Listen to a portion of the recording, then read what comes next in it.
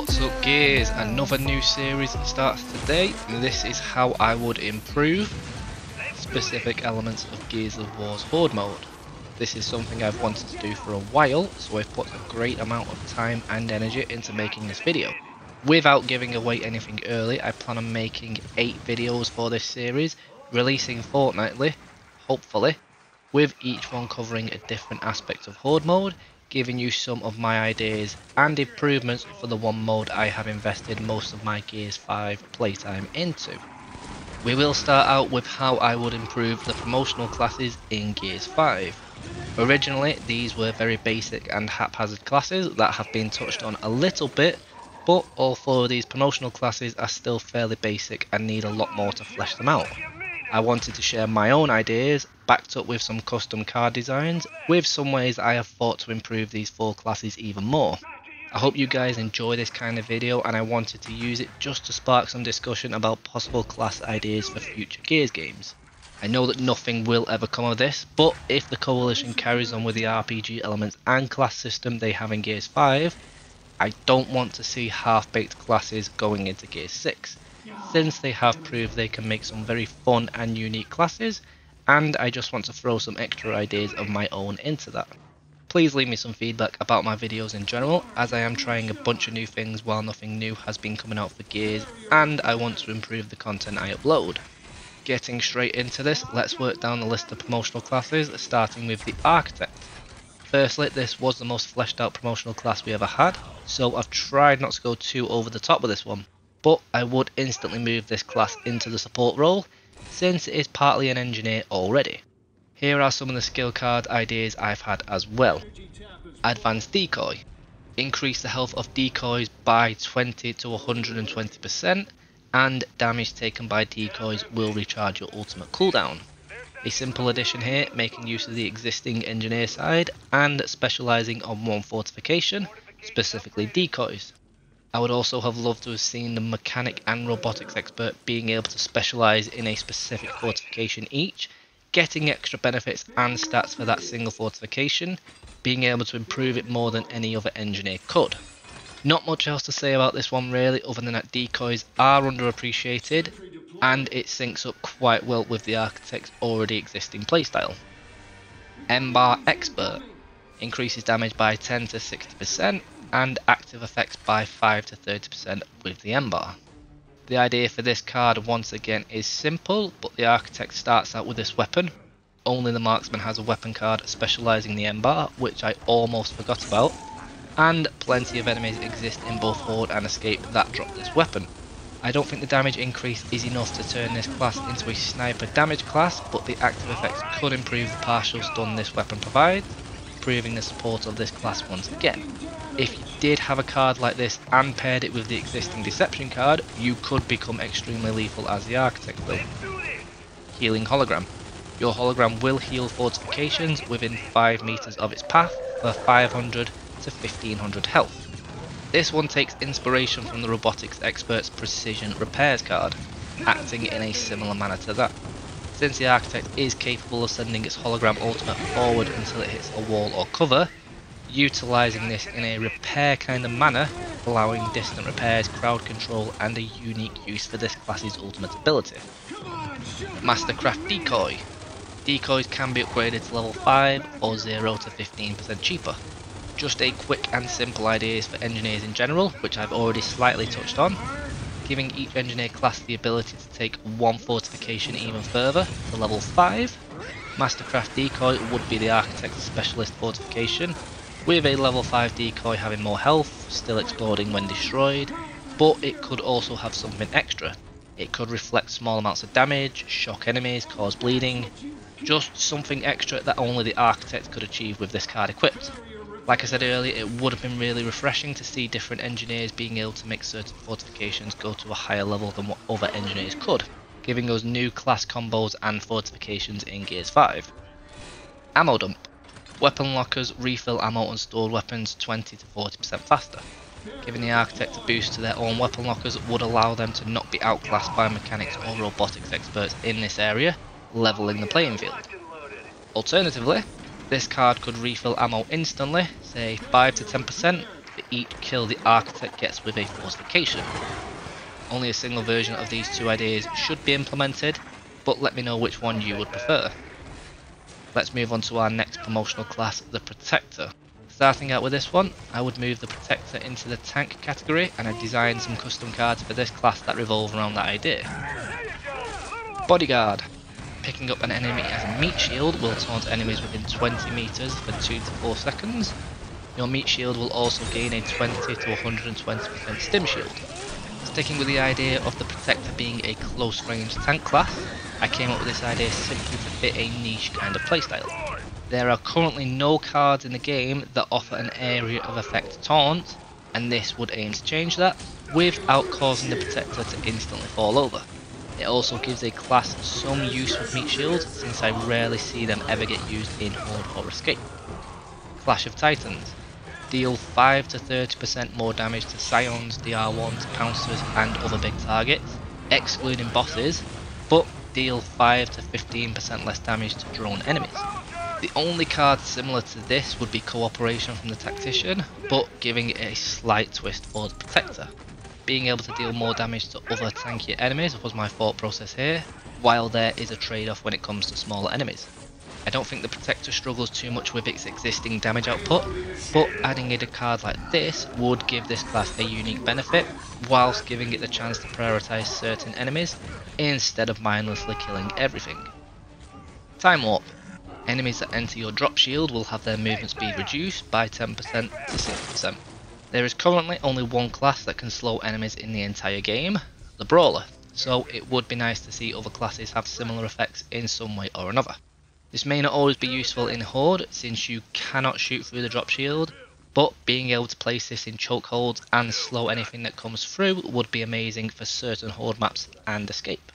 This could work really well when a Warden is charging at you, giving you a chance to slow it down and dodge its leaping ground slam, giving you even more time to retaliate. Forgotten Bond. When within 10 meters of the Architect, you deal 5 to 30% more ballistic damage, and the Architect will deal 5 to 30% more melee damage. Both classes also gain 20 to 30% of damage resistance. Since the Protector and the Architect classes were originally Cat and Emil from the Halo Reach promotional characters, this kind of thing came to mind when considering the inspiration card that the Demolitions class has, only improving on it slightly. It's a subtle idea that would improve both classes whilst they are being played together, but does still set a limitation to this card. The Turtle. Anyone standing inside your drop shield gains 20 to 50% damage resistance, and 50 to 200% forced health regeneration.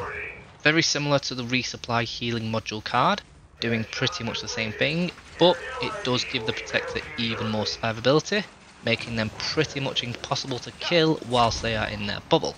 This could be very useful in Escape as well, giving teams a breather if they are getting overwhelmed, and possibly even allowing them to heal through venom damage. Almost any class benefits from a card like this, making it easier to survive, even if something is inside the drop shield with you. Toxic Friendship. Killing enemies while in Venom or Ash will reduce teammates' ultimate cooldowns by 10 to 20 seconds. Sticking with the idea of the Protector tanking or protecting other classes, as well as giving an Escape specific card to this class was the idea here. Escape hives that have the longer ultimate cooldown mutator, or classes like the Pilot or Demo, would really benefit from something like this. Plus, only the original 3 classes, or characters as they were, Mac, Keegan and Lana, which are now the Anchor, Blademaster and Tactician, got any kind of Escape only card. This aims to change that. Resilience. Gain 20 to 35% damage resistance when you have no stim. With the idea of making the Protector a tank class, this class currently only has a single defensive card, Regenerative Field. So, introducing more unique damage resistance cards would give this class extra survivability in both Horde and Escape. This gives players more options to build their Protector, whether they want flat damage resistance or stim generation. With all of the existing and proposed defense cards on the Protector, it wouldn't be as tanky as a Gunner, but it would definitely be close and deserving of being in the tank category. Time to look at the third promotional class, the Slugger, who is more than capable of being put into the damage category as a grenade specialist. Speaking of this, I think the passive for this class could be changed to accommodate his playstyle even more. I would like to have seen the Slugger being capable of carrying up to 3 different kinds of grenades. There could be a penalty for this, reducing the explosive resistance passive down to 30%, or reduce ammo carrying capacity for all weapons, or even remove the ability to carry a pistol as a slugger. I believe a change like this wouldn't be too bad without penalising it too much, but other than that I've got more skill cards that I've thought up to help this class out even more, and I'll cover these now. Shot grenade mod. Shot grenades will now arc toward enemies up to 10 meters away and can chain from 0 to 5 times, stunning enemies in place for 3 seconds. I do love the idea of having different classes feeling unique even when using the same weapon as other classes. A card like this would aim to modify the behaviour of shot grenades in a meaningful way, providing some more unique crowd control while still inflicting some damage. The distance of the arcing electricity could be reduced slightly if it is deemed too strong, but I would have really liked to have seen cards that change up the way different weapons are used. Incendiary grenade mod. Incendiaries will bounce up to 1 to 6 times, igniting the area around it. Another grenade modification that could improve the usefulness and potential damage output of incendiary grenades. Like I said with the shot grenade card, I want these to feel unique, fun, and don't always have to be capable of killing a boss in one hit. I feel that incendiaries are a little weak in general, but being able to lit up more of the map could be a good change with this card, especially when you pair it with the current grenade proficiency skill card, increasing the size of the explosion left behind. Smoke grenade mod.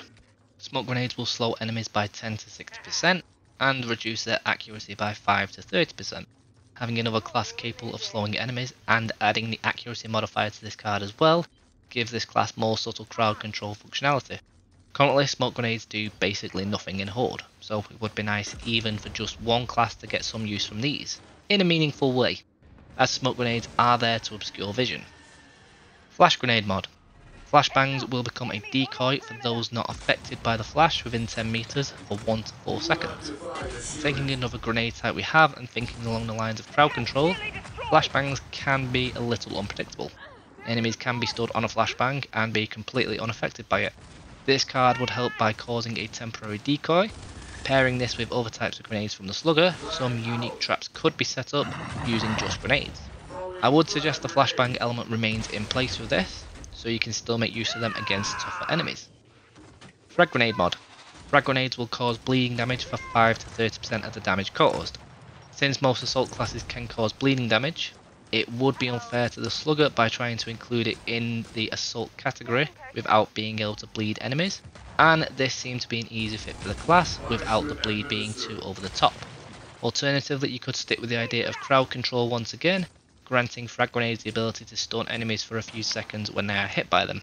Two different ideas for a card once again, so let me know which one you would have preferred to have seen. Gas grenade. We generate one grenade every 30 to 15 seconds while standing in the venom cloud or ash. If you have no grenades available, generate a random grenade. Venom based skill cards are still few and far between, and the slugger would benefit greatly from a card like this. Giving other classes some unique trait for escape can only be a positive thing, as it's still just the Anchor, Blade Master and Tactician that have any sort of venom based skill card. Not every escape hive would benefit from a card like this, but it would help the slugger to be more reliable, since a lot of hives have barely enough grenades available for other classes. Covering fire.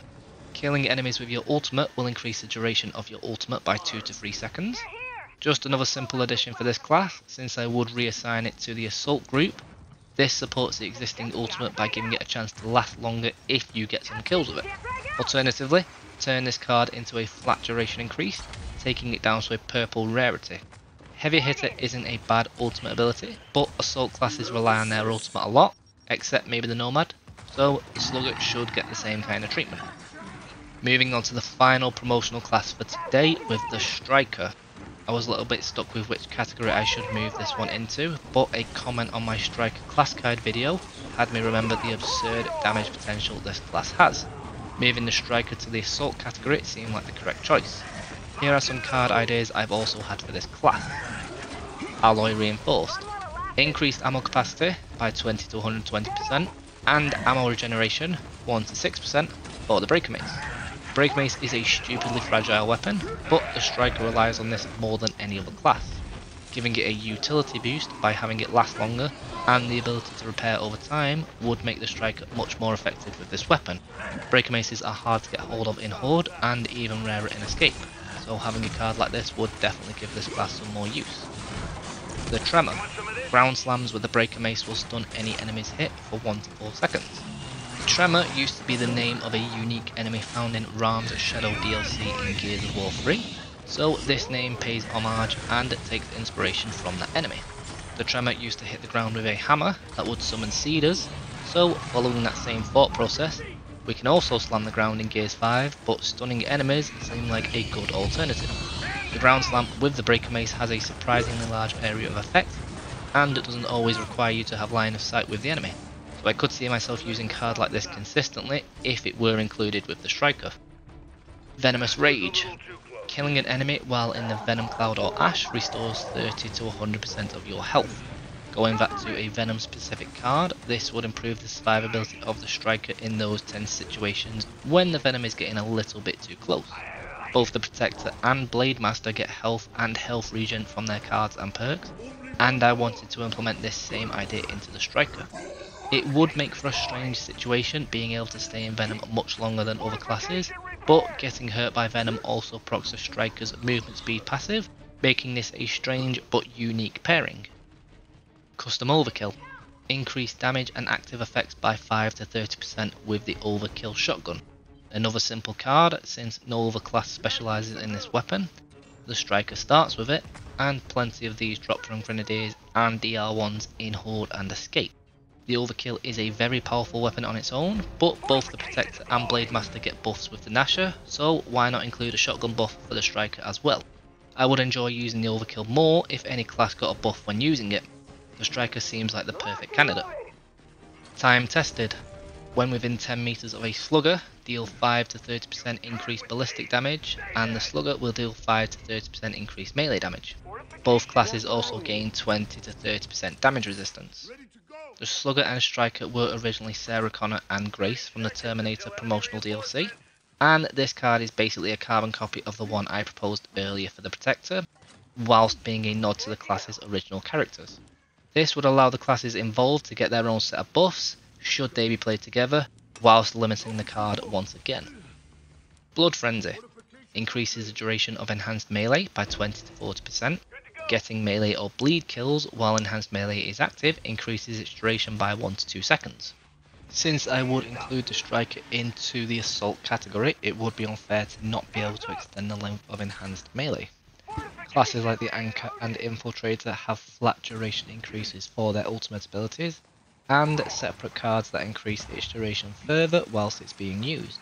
You will notice the bonus to what I'm proposing with this card is not as strong as those separate cards from those classes, but it does only take up a single card slot.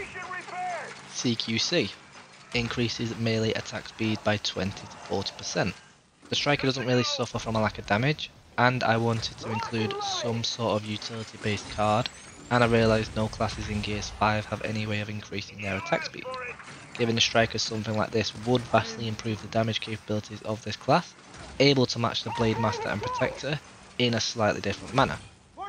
There we have it, a number of different card designs and concepts that I believe could improve the promotional classes in Gears 5. You most likely have ideas of your own, so make sure you leave a comment down below, and let's get some discussion going on class ideas. Since making a return to YouTube those few months ago, I've avoided asking you guys to subscribe and like until I knew I could get back into the swing of things. But if you haven't already, leave me a like if you like this video, or a dislike if you didn't. Subscribing to the channel would be massively appreciated, and when I upload my next episode in my How I Would Improve series, this will be pushed to your subscription feed. As always Gears though, take it easy, and I will catch you in the next one. Try, but you never do. Sugar, there's a